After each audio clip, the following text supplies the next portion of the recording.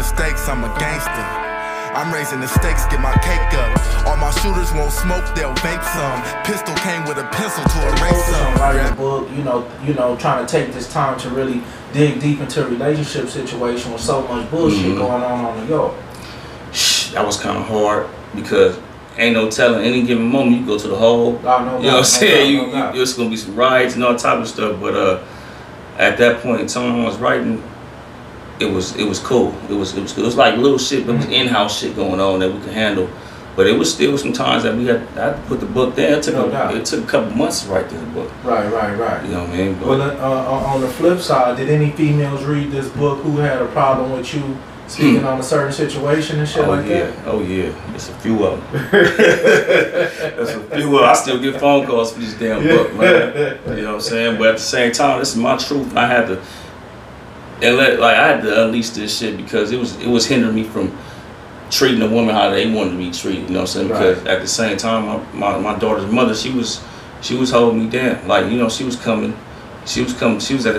in the parking lot in the morning. Sure you know what I'm saying? Daughter, making sure she's my daughter. You know what I'm saying? What you need, and you know, me being there for you on some of the things you need on the house, no doubt. But you know, and I know how they feel. You know what I mean? Because you know, I have a wife. You know what I mean? And she did the same thing, man. She held it down, rolled it out. You know, but at the end, sometimes she feel like, you know, maybe she wasn't appreciated enough. You know, or maybe, you know, I was supposed to forget about everything in my past. You know what I mean? And that's not normally how real life go. When you sit in them cells, homie, day after day, month after month, year after year, homie, everything in your life you done cross your mind. You know what I mean? So let me ask you this. Because, you know, obviously, females feel that before we went to prison that we didn't give them what they needed emotionally. What was stopping you emotionally from giving her what she needed when you was on the street? Streets, cross Atlantic, shit, it's power rooming for real. Right. Because I mean, it's like I'm Paid in Full, the movie Paid in Full. Like when Mitch was saying, like it's like a basketball game. You feel me? You the MVP of the game of your team. It's like when you give that away, like you still gonna have them fans. Cause you still get that rush, you know what I'm saying? Like, nigga, I'm Donnie Ru, nigga, I'm FG, like, you feel me? And so it's like, when you put that away, it's like, now you the boyfriend or you daddy now, you like, damn, like, you know what I'm saying? Like, fuck, you know what I'm saying? Because everything is starting to slow down, but I couldn't give it to I was still infatuated with the streets and just that fast life at that time, you know what I mean? Well, didn't expect the time. Yeah, I get you. Let me ask this question. Did you learn how to be more of a boyfriend because you didn't have no other choice based on the situation you was in? Or is that something over time you started to feel in your heart that this might be the person for me, or this person treat me right, so let me try to do a little right, you know what I mean, on the flip side? I mean, it started off like that, like just I had no choice just to make sure I was straight, just make sure a nigga wouldn't be lonely in this motherfucker first. But then I started appreciating how shit she was doing and recognizing, really comparing myself to the gang of dudes that was in there, because niggas was doing bad. Niggas in there motherfucker couldn't eat, didn't have soup, you feel me? But then, you know, that's what really fucked up everything, because you start looking at, you would have like the females that have like a, they perceive a man that's locked up, like, okay, they just jailhouse talk, you know what I'm saying?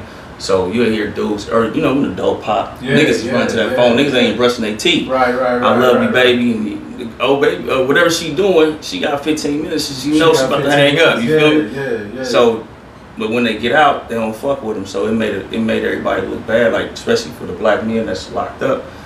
But it's like, I was like, damn, and I was talking and watching her, and a lot of dudes is really like respecting her. You know what I'm saying? So I had to make sure I did my due diligence and show my daughter that I can really change, you know, be there for her on some family shit. But you know, that's how I was looking at it. No doubt, man. It did, you know, I knew that I had a good one, but at the same time, it was other homies had told me how good I had. You know what I mean? They like, dude, you gotta, hey, homie, they don't do this. You know what I mean? Right. You know, we steady be on the phone talking shit still, like we, you know what I mean? You know? And you got dudes like you say haven't had a visit in years, or you know, don't have the assistance that we had. You know what I mean? So you know, at the end of the day, I think no matter what, we always gotta commend him on that. But at the same time, you know, when you came home, you know what I mean?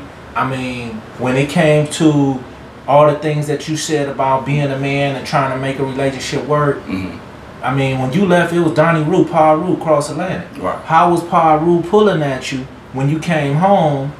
And how did you feel about, the relationship stuff the same, or did in your mind you say, well, damn, I was wrong. Maybe this street shit is too strong, pulling at me too strong. What was your perspectives on that?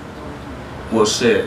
When I came home, I was really fully in my relationship though. Yeah. Because I seen the pain in my daughter's eyes though. You feel me? So that made me really like switch it up. Even though the homies were still like calling and the shit was going on in the streets. Cause me coming home, I lost a little brother. You know what I'm saying? So Yeah, I had to really overcome that feeling and try to stay away from there if I, you know, go back to old ways. But yeah, I was committed to the family thing. Okay. You know what I'm saying? Okay. I know that you use the term "was," not in the sense of what happened or nothing like that, but at the same time, when things didn't work out, yeah. Did the Ru grab your heart right back, or was it a battle? Stay tuned for the last and final part of Donnie Ru, Confession of a Cheating Heart.